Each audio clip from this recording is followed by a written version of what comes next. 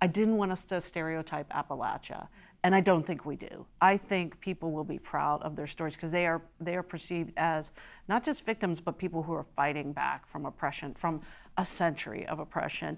And then the other thing is we have a really strong storyline about medication-assisted treatment.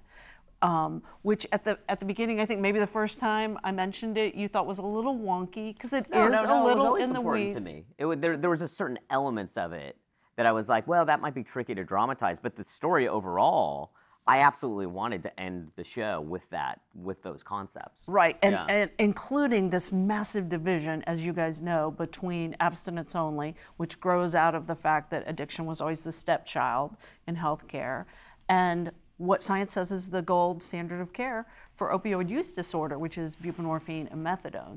So you see people being stigmatized at 12-step meetings. You see all different kinds of rehab, many of which aren't working, which we know American families are remortgaging their houses to do exactly what science says you shouldn't do. And so I think by the end, like, you can read all that and all the articles and books, but to see it play out in drama, it makes it understandable.